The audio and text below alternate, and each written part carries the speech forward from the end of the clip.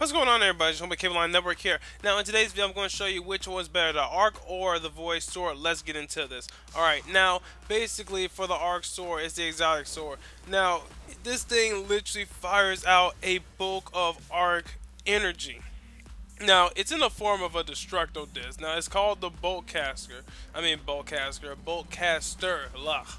Alright, now, this is the best choice for PvP. No joke. Like, seriously.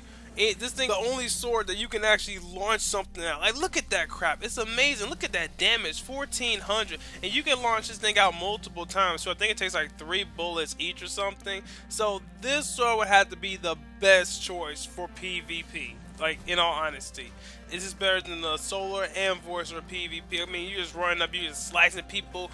I mean, it's better than Krillin because you'll actually survive, you know? Alright, guys, next we're getting up to the Void Sword. Yes, the Void Sword. Now, the Void Sword is called the Dark Drinker. You unleash a spiral of void energy in all directions. Basically, you spin around with this thing really, really fast.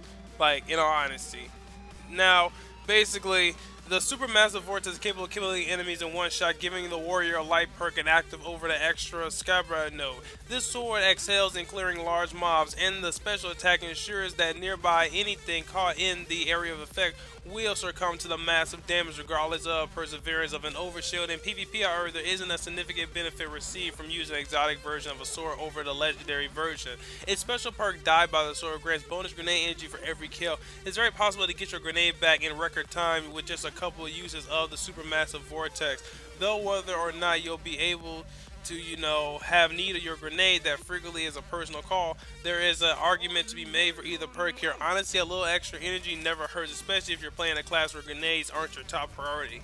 Now, I'm talking about Defender. Guys, now, this would be best, in all honesty, for just PvE mobs. This would be best for the mobs. Yes, come on, guys. This would be.